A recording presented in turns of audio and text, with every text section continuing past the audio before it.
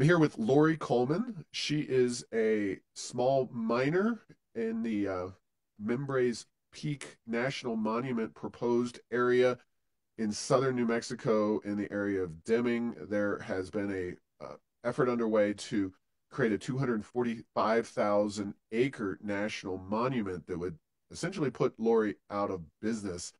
We're going to have an update from Lori because this is the time when obviously we've had a very controversial pardon of Hunter Biden. This is also when frequently presidents put large tracts of land off limits to folks who have been using it for generations. Welcome back, Lori, and can you share what you are hearing and where things seem to be heading with this proposed Mimbres Peak National Monument? Yes, good morning, Paul. Thanks for having me. Recently, what came about is there's a land swap going on that is dealing with lands that are included in the Oregon Peaks National Monument outside of Las Cruces, which is the group that's trying to push through the Mimbres Peaks National Monument in Luna County. They're trying to swap land, 70,000 acres, that is within the monument that is not BLM land. They want the monument lands to become all BLM lands. So they're doing a swap with the New Mexico State Land Office. So the people who own mining claims or grazing rights within those areas of land would be affected. There's a different pay scale, when you're dealing with the state land office in New Mexico rather than the federal land, which is BLM. We're hoping that this is not their way of trying to sneak through and get this monument land designated in Luna County by doing something like this. They're using something called the Dingle Act. I'm not affluent on the Dingle Act, but at this point, that they'll try anything. They're still not bringing the stakeholders in Luna County to the table to discuss this monument. Someone like me, also like the grazers, or even our community in general. So it's very concerning. Well, I can say that Dingell probably refers to either John Dingell, who was a Democrat from Michigan for many, many decades, or his daughter, maybe white. I think maybe daughter, Debbie Dingell, who currently represents that same area in Congress, also from Michigan. Not an area of a lot of federal lands, certainly not like New Mexico. So, what are we talking about here? The original proposal was for 245,000 acres to become a national monument known as the Mimbres Peaks National Monument. Any idea what the size of this land swap could could be and how it would be designated? The land that they're mostly concerned about. Well, the land swap right now is 70,000 acres, is my understanding. It it hit the table back in August, and it involves lands in three counties: Luna, Grant, Doña Ana. There may be one other county. So basically, they're taking land in Luna County, redesignating it so that land in the Oregon Peaks Monument can become BLM land, and then that track in Luna County would become state land. Um, so far, none of my areas have been affected, but there are individuals that hold grazing leases in Luna County that would be affected. Okay, so and you mentioned before we sat down that a monument designation, as we've seen in the past, could be potentially overturned by the incoming administration, aka Donald Trump, who has been willing to do that in the past. A land swap doesn't uh, work the same way. Is that correct? Correct. So a monument can be undone if it's done by the Biden administration on his way out. It can be undone by the Trump administration as they come in. And we would just have to wait and see if that would be done. Hopefully, it would be.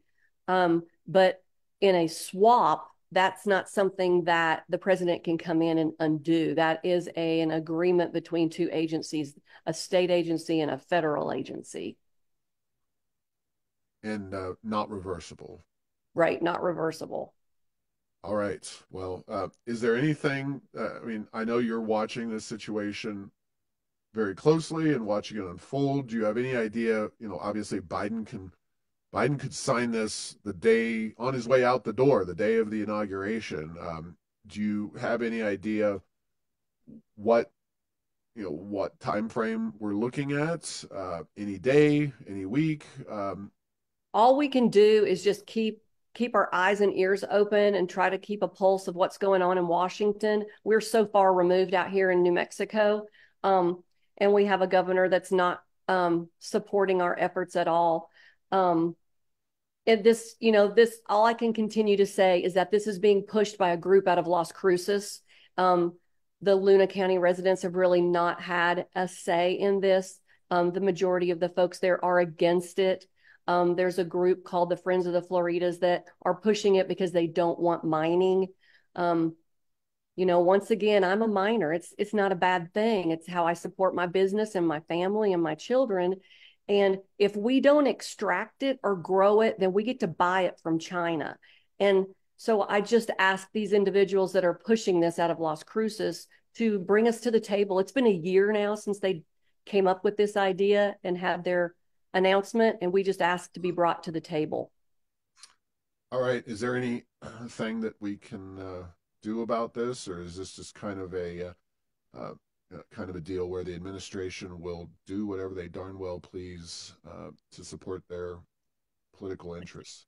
Their agenda. That's all we can do is just keep being the squeaky wheel. And that's what I'm going to do is keep being the squeaky wheel. And Paul, your efforts in supporting us through your tipping point has been wonderful, and we all appreciate it so much. Well, thank you, Lori. I appreciate your leadership on this and keep us posted. We'd be glad to have you back whenever this shakes loose, or maybe, hopefully, does not shake loose. But obviously, this is an open question until action is taken or inauguration day, whatever comes first. And before I let you go, there's, of course, episode 571 of Tipping Points New Mexico. You can find it at tippingpointsnm.com. I had a full conversation with you about all the ins and outs of this particular monument and more background on yourself, etc. So if folks want more information on this, they can go there. Anything else you would recommend? Any other information you would point folks towards uh, if they're interested in this particular issue? Yes, you can go to ournomimbresmonument.org. You can sign our petition and you can read about the facts of the situation, how this land is already available to the public, how you already have access, how these lands are taken care of. You can follow us on social media, No Mimbres Monument. We have regular updates on what's going on and information to help educate the public.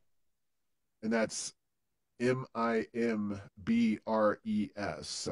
Yes, No Membranes Mimbres. not being a word that's readily understood or spelled by lots and lots of people, but that is no membresmonuments.org. All right. Yes. Thank you very much, Lori. And I know you'll keep us informed, and we'll be thinking about you and praying for Biden to let this thing pass and not uh, take more land out of circulation and use. So Yes. appreciate all Thank you're you, doing. Paul. Thank All you. right. Thanks for Okay. listening. Take care, and we'll talk to you later. Okay.